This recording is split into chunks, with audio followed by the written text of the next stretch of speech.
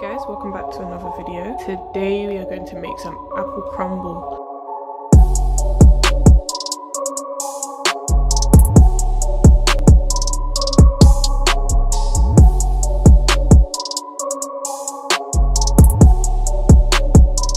This is the dessert to make, well, not the apples but the crumble. So yeah, let's get straight into it. So we are just gonna peel these apples. Got some red apples, they're nothing special. It doesn't really matter what apple you use. These ones are considerably sweeter. You can use green apples, you can use pink lady, you can use gala apples, you can use Granny Smith apples as well. Make sure all the skin is off, but we've got it off, and then we just put it in a bowl of cold water and that's it. So we do that with the rest of them too. Cool, so once that's all peeled, we're just going to shape our apples. So what I do is I cut them into like 4s, or even smaller than that. So like that. Cut out the core and then cut down the middle, so we have nice shapes for our apples. And then we can put it back in the water if you like, just so it stops it from going, you know, musty. So I'm moving our apple water into the new water, just for the sake of, you know, cleanliness, hygiene, whatever. We just want to make sure that it's all good. So it's not the end of the world if a lot of water gets in there, but we're just going to move it to our new water. Okay, apples on the heat in our pot. I'm going to add about 1 to 2 tablespoons of cinnamon powder. Going to add 2 tablespoons, or 1.5 tablespoon actually, of light brown sugar, and we're going to let that cook down until the apples are fairly soft. So that's going to be, let's give it about 10 minutes and then we can come back to it. So in the meantime, while our apples are cooking, I just made a mess. We are going to add, about, I'm going to say 1.5 cup of plain flour. And then, so we're making our crumble, by the way, in case that wasn't clear.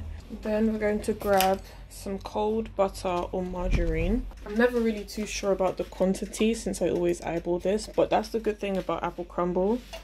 I feel like with this one, it's not all about measurements. It's sort of like you go with the flow.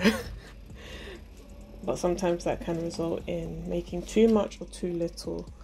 So I'm adding some butter because we're going to make our biscuity sort of topping. With that, you want to grab your clean hand and you want to start sort of mixing the dough, or crushing the flour with the butter. It will start to create a biscuity texture. I believe that it would be appropriate to add more butter.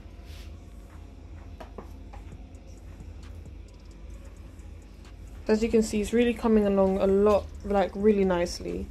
And that's exactly what we want. So just keep going, guys, and trust in the process. So here are our nice biscuit crumbs, and then we're going to add our cinnamon powder, if I can find it. Found it. So I'm just going to sprinkle it across, and then mix so it has like a nice lovely brown color. I'm happy with that, so we can put this to the side now. Okay, so it's been about, let's say, 15 or so minutes. Our apples are soft.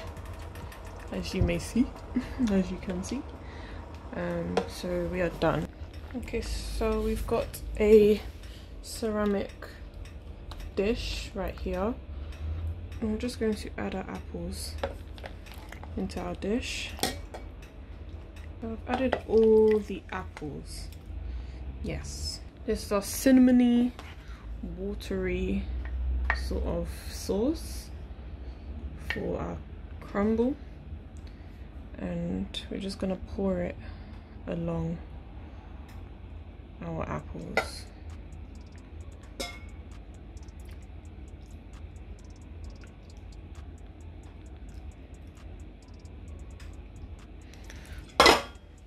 I didn't put all of it because it would lead to a watery crumble, but just add like a decent amount. Then next you want to add our beautiful crumble that we made earlier, and we're just gonna sprinkle that on top of our apples. So yeah, so just make sure that it's evenly distributed along the dish.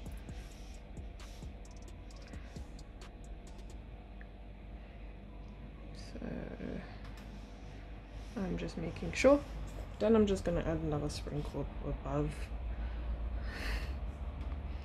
So yeah, to top it all off, I'm gonna add some sugar, some granulated sugar.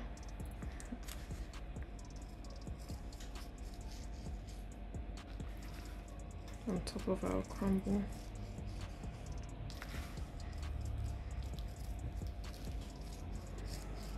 Just across.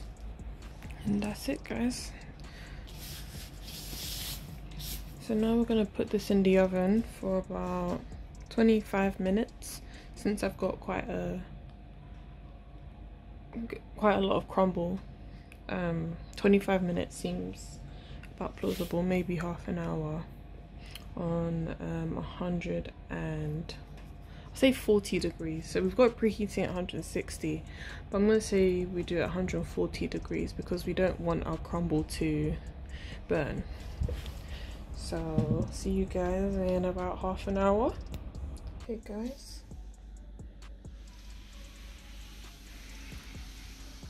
apple crumble is done,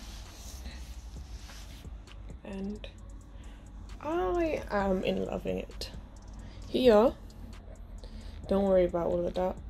That's the syrup thingy that was put in the apples, and it's just bubbled up, and if anything I think it looks more delicious that way. It's like the sweetest part. So I'm gonna grab this nice little corner piece here.